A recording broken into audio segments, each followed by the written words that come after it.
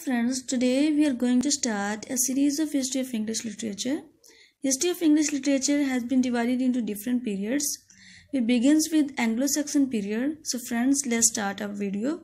First of all, we will look at the political history of Anglo Saxon period because history is a founding stone for any literature. Without knowing history, it is difficult to understand the literature.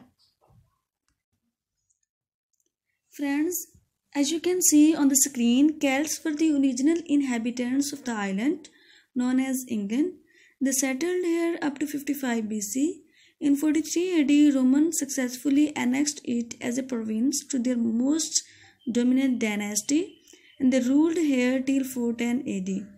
Then period of Anglo-Saxon kingdom starts, and they were all in all till 787. In 787, Viking Invasion began, and gradually they occupied almost half of the England. It doesn't mean the Anglo-Saxon rule ended completely, but they were still ruling in Wessex. By 954, Viking rule ended, and England united under Wessex. In 1066, William of Normandy defeated the last Anglo-Saxon king, Harold Godwinson, at the Battle of Hasting and conquered England. Thus, Anglo-Saxon rule ended. So friends, now let's talk about Celts. They were the original inhabitants of the island. Their language was known as Celtic. They were pagan and their religion was known as animism, a Latin word for spirit. They were also known as Brythons, so the island named Britannia under their tribal name. Now let's have a look at Roman occupation. Britain was an attractive target for Roman because of material wealth, particularly mines. Julius Caesar began invasion in 55 BC. He again attacked in 54 BC but failed to conquer the island. By 1st century AD, Claudius attacked with 38 fur elephants, and he succeeded in establishing Roman rule over here. In 43 AD, Britannia became the province of Roman Empire. It was a peaceful invasion. Native people were not killed. How Roman occupation impacted Britain? Roman established military campuses that eventually became towns. Thus, they introduced Roman civilization and culture. They maintained peace. Christianity began to replace paganism. People began to embrace Christianity. Latin heavily influenced the local language because it was the language of ruling class. As Michael Foucault explained the relationship between knowledge and power, and says who are in power, they will definitely impose their language, culture and religion. As Romans ruled over 400 years, the influence of Latin over local language was obvious. And Celts were embracing Christianity, so they had to learn Latin for religious purposes. One more important thing that Latin was lingua franca at the time as English is today. That's why prestige was given to Latin. And then Roman had to leave the island. Why? Because Visigoth attacked Rome. Visigoth was a very violent and fierce tribe at the time. They had to leave Britain to save their own land. They withdrew their military forces from here. In those days, Picts and Scots were continuously attacking Britain. To confine their attacks, Romans built Hadrian Wall. You can see a picture of Hadrian Wall on your screen. Romans left the island defenseless and Celts were unable to compete with them. So they invited Germanic tribes as mercenaries. These were Angles, Saxon and Jews. Before that, they were living along the coast of Sweden and Denmark. Angles and Saxon were more powerful. That's why this period called Anglo-Saxon period. Britain began to be called as Anglo-land under their name. They were invited as mercenaries, but they permanently settled here. Why? Because they got fertile soil. England was rich in material wealth. Mines were also there. It was a safe place to be settled. By 670, they had occupied almost the whole of the country. The new masters of England spoke a branch of Indo-European languages, which later known as Old English. They were pagan. Anglo-Saxon established 7 kingdoms which eventually became Anglo-Saxon Heptarchy. It can be seen on the screen: Northumbria, Mercia, Wessex, East Anglia, Kent, Sussex and Essex. Likewise, 4 dialects were spoken: Northumbrian, in which literature produced firstly, Mercian, West Wessex and Kentish.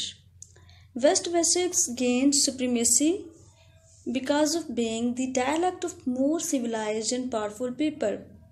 It was also the dialect of the glorious King Alfred the Great. Anglo Saxon Chronicles was also written in this dialect. Friends, now let's talk about glorious King Alfred the Great. He was the most dominant and powerful king of Wessex. He was the only king who successfully defended his kingdom against Viking invasion. He improved the education system. He proposed that primary education be conducted in Old English rather than Latin. Alfred saw the Viking attacks as punishment from God, so he set about creating a new system of Christian learning by educating people in Old English. It was Alfred's hope that this would enable Christianity to begin to capture the imagination of the ordinary people. He improved legal system and military structure. It is said Anglo Saxon Chronicles started to be written in his reign, particularly on his command. Anglo Saxon Chronicle is the first history in vernacular language. Multiple copies were made of that one original and then distributed to monasteries across England. He successfully established English as a literary language. He promoted Christianity by translating a number of religious Latin work into Old English. Thus, he set foundation for prose in English. Then there comes the period of Viking Invasion. They were Scandinavian, means they belonged to Sweden, Denmark and Norway. In Anglo-Saxon chronicles, they are called Heathenmen. Vikings' famous king was Ragnar Lodbrok. The period of their invasion can be divided into 3 stages. According to Anglo-Saxon chronicles, they first raided in 787. They were looters and plunderers. Their main purpose was to gain wealth. So churches and monasteries were their first target, as these places were rich in wealth and precious objects. For this purpose, they attacked on Lindisfarne. In 793, it was the wealthiest monastery of England. Secondly, Ragnar Lodbrok attacked in 865. He was defeated by Northumbrian king Ella and he put him into Snake's Pit. The same year, his sons made a huge attack with 350 longboats. They wanted to take revenge of their father's murder. By 865, they occupied East Anglia. Gradually, they expanded their occupation. By 870, they occupied almost half of the England. Halfdan Ragnarsson became first Viking king of Northumbria. At third stage, King Guthrum of Denmark made 9 attacks on Wessex in 878. At the end, he was defeated by Alfred the Great at the Battle of Edington. According to Anglo-Saxon chronicles, Guthrum's army was able to negotiate a peace treaty. The defeated army promised that they would leave his kingdom and their king Guthrum would receive baptism, and they fulfilled it. 3 weeks later, King Guthrum came to King Alfred the Great and received baptism. Guthrum converted to Christian.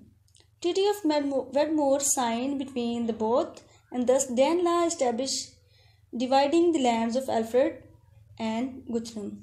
In 884, Guthrum again attacked on Wessex and thus ended the Wedmore Treaty. By 954, under the rule of Athelstan, Alfred's grandson, England united under Wessex. Friends, you can see in the map, brown part shows Danelaw. It indicates that almost half of the England was under the rule of Guthrum.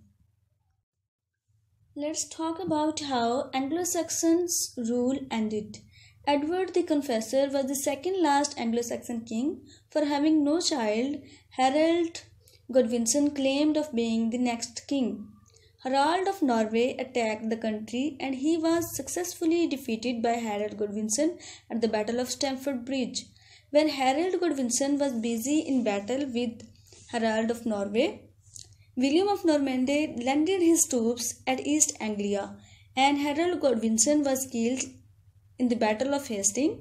Thus, William the Conqueror became the King of England, ending the Anglo-Saxon period. Friends, it's my first video on YouTube. I hope it will prove helpful and informative for you. You would like it. In our next video, we will talk about Anglo-Saxon literature. I need your encouragement to make such more videos. Thank you for watching.